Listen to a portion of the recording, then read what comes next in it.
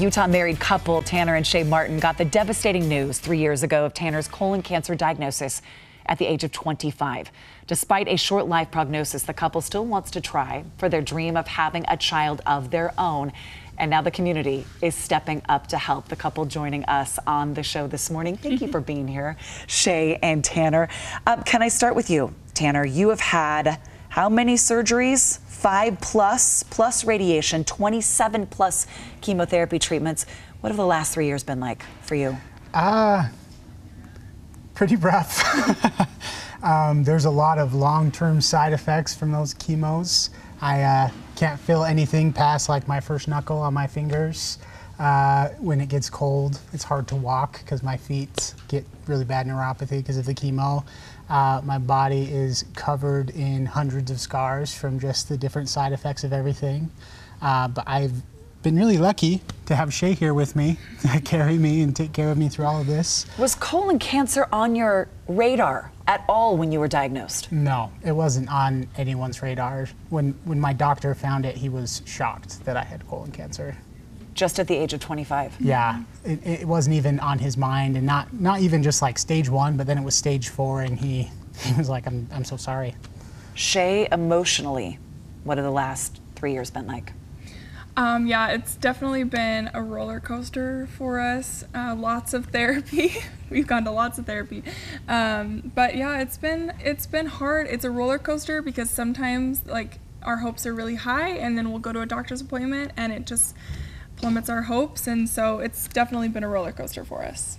Can you share the decision-making process where you thought we still want to pursue a family together?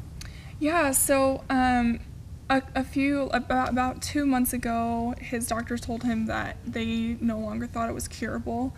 And so it was a lot of panicking because we were like, there's so much of our life that we still want to do. Tanner has said numerous times how much he wants to be a dad, and he's grieved that a lot, that he never thought he would be able to be a dad.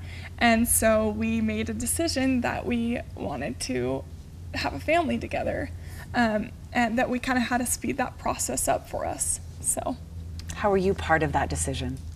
How'd you weigh in? My dad is my best friend, and I cannot imagine a life without my dad, and I was always so excited to have that relationship with my own kids. And so I think just as Shay and I were talking about it, it just felt right to do. You're going to try IVF, and it's expensive. Yeah, it's expensive. So you have reached out to the community, and how's the community responded? Oh my goodness, so many Utah businesses that we don't even know have donated services and items for an auction that we're going to be hosting. And it's just been crazy because we're strangers to them, and they have just had an outpouring of love to us. So they heard the story on LinkedIn, everybody, and companies like Crumble and Thread and Gab and Mobetta's and Kodiak Cakes and Cricket, San Diablo, I could keep going and going, have said we will donate. And then you have this auction that kicks off this Friday, and it goes for a week. And what would you like our viewers to do? Yeah, so the auction is on my personal Instagram. It's Shaylyn Wright, my Instagram. And I would love them to share our video and to participate in the auction. Goes the 14th, goes until the 21st. Here's what I know about Utahns. They step up. Yeah. They step up and they step in to help. Everyone, if you can help, please hop on that auction. Go to our website. We'll put a link right there, abc4.com/GTU. And hopefully we get as much money as possible. What is their goal? Yeah, 20,000 is the goal.